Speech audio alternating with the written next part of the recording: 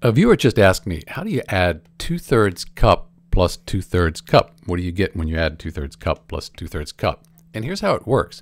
So we have 2/3 plus 2/3. And when we have fractions, if we have the same denominator, we're just going to keep that the same, and then we add the numerators. So 2 plus 2 is 4. We keep that 3 the same, and we end up with 4/3 of a cup, which probably most people don't have 4/3 of a cup. So let's convert this to a mixed number. Let me move this over. So 3 goes into 4 one time with 1 left over. Then we bring the 3 across.